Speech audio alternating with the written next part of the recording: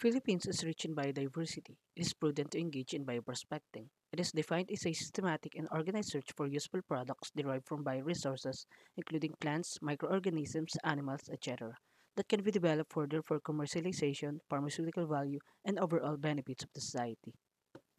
The proposed Research and Development Institute will be located in Tanay, Rizal. It will focus on the exploration of natural resources that could be developed into commercially valuable products. The proposal aims to provide responsible approaches and methods in accumulating or yielding of our natural resources. These proper procedures will help us collect data needed for research, develop products and innovations that generate income to boost the economy, all done while conserving our very own rich biodiversity in the country. The problem: lack of modern research institutes that focuses on herbal and drug tracks, and Filipino scientists tend to practice their expertise abroad. Project objective: to provide a workplace for scientists who studies bioprospecting and to give them recognition in the science and technology field. Design concept: flora, or commonly known as plants, is all the plant life present in a particular region or time. Generally, the naturally occurring native plants. Life comes from our plants as they provide us the fresh air we need to breathe, but they also serve many other purposes for us, like heat reduction, shade from the sun, food bearer, and especially heals us with the medicinal herbs. The project had imitated the shape of a plant in its site planning to conform with the vast landscape of the area and to complement with main function of the project, which is bioprospecting. With the minimalist style of modernism blended to harmonize with its surrounding landscapes and the usage of neutral colors as to highlight the greenscapes of the site. Form concept: a stair. A stair is where we take a series of steps or flights to reach one level to another. Precisely represents a research institute where a gradual progressive research are executed to achieve results and accomplishments. Design translation. Adaptive architecture is a multidisciplinary field concerned with buildings that are designed to adapt to their environments, their inhabitants, and objects as well as those buildings that are entirely driven by internal data. To design is to adapt to the natural conditions of the site. As for this development in Tanay Rizal, ecotourism development properly adapts to the conditions of the site and its surroundings as it promotes nature protection, yet it is economical, educational, and it also adapts to the local people within the site as they would be the guide to the tourists, all done without compromising the environment. While the Bioprospecting Research Institute also adapt by focusing on the primitive plants within the site and to provide a greenhouse plantation so the materials or the plants that the scientists will be needing are within comfortable reach. Design character: modern architecture, emphasis of rectangular forms and horizontal and vertical lines, use of modern materials and system, relationship between interior spaces and site, emphasis on open flowing interior spaces, generous use of glass and natural light, use of sun shading to enhance human comfort, and open plan interiors. Design philosophy: form follows function by Louis Henry Sullivan. Functional design: asymmetrical compositions with the use of geometric forms, often with flat roofs and emphasis on horizontal lines. Design considerations includes flexibility, expansion, circulation, aesthetic, orientation, privacy, modernization, and accessibility. Materials used in the development includes insulating glass, structural steel, concrete, polycarbonate skylight, hardwood cladding, and low emissivity glass. Environmental systems. Roof garden rainwater harvesting represents an alternative water supply that captures and stores rainwater for later use. The harvesting of rainwater is as simple as collecting water from surface on which rain falls, and subsequently storing this water for later use. Normally, water is collected from building roofs and stored in dedicated water tanks. Natural lighting. Natural lighting, also known as daylighting, is a technique that efficiently brings natural light into your home using exterior glazing, thereby reducing artificial lighting requirements and saving energy. Natural lighting has been proven to increase health and comfort levels for building occupants. Highlights: roof gardens. A roof garden is essentially a garden on the rooftop of a building. Man-made green spaces on the topmost level of residential and commercial structures. Consisting of different plants, these verdant areas help improve a building's aesthetics. Extensive green roof.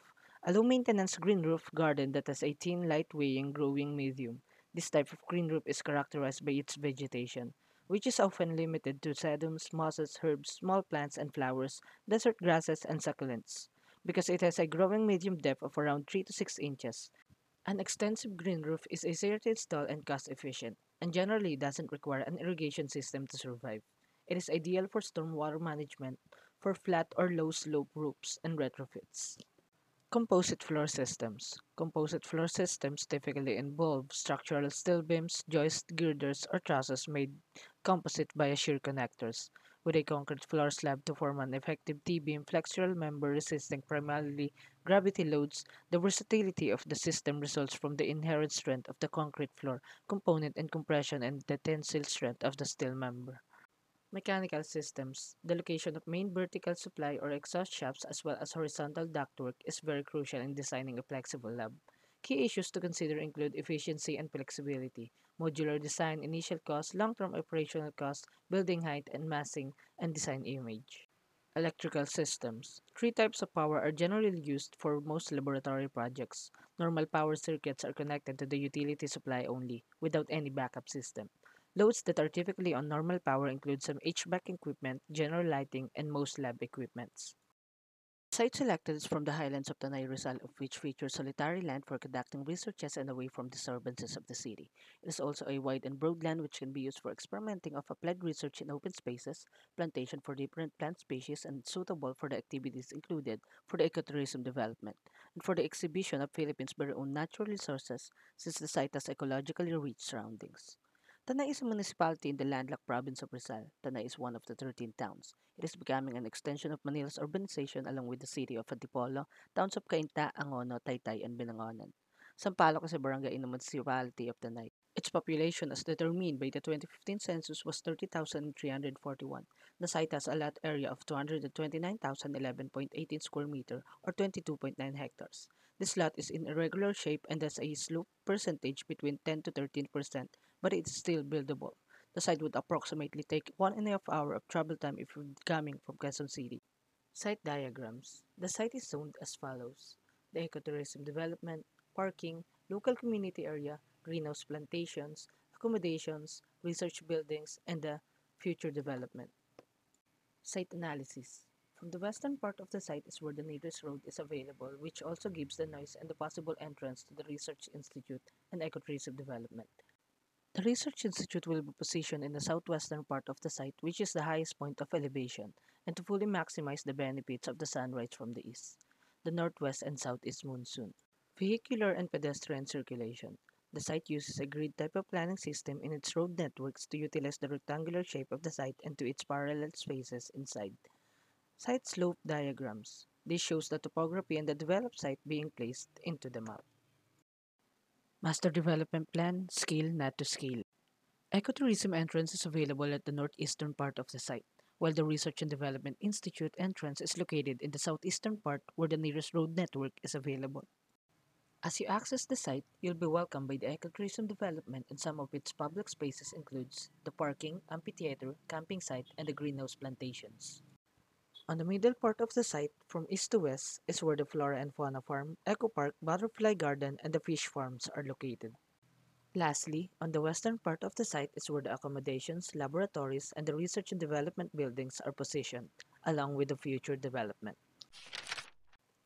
The ecotourism building is the one that provides admission and caters the tourists and the development. It uses neutral colors of white and wood to conform with the surrounding green environment of the site. Ecolodge 1 is a single mezzanine bedroom accommodation with kitchen, dining, living area, toilet and bath, and balcony, and is able to lodge 2 to 3 visitors. Ecolodge 2 is a 3-bedroom accommodation with kitchen, dining, living area, toilet and bath, a veranda, and is able to lodge 4 to 6 visitors in the ecotourism development. Research laboratories layout uses a horizontal space type of planning, as it is essential in most labs to prioritize the corridors on every laboratory spaces, whether on support or auxiliary.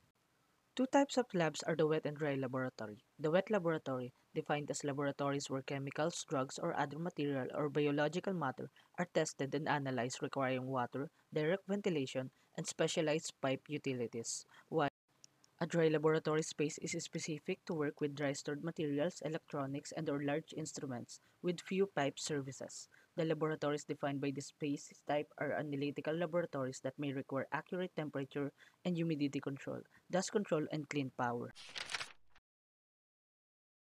Research and Development building consists of two-story and a roof deck with the skylight that brings natural ventilation to the interior of the building. The ground floor consists of mostly public spaces, employees' quarters, and common spaces for the visitors of the development, for like the showroom and library. The second floor includes the office spaces for the employees and offices for the key personnel of the Research and Development building. Lastly, the roof deck of the building, the highest point of elevation throughout the site, where visitors can amuse the magnificent view of the serene nature of Tanay Rizal, along with the development.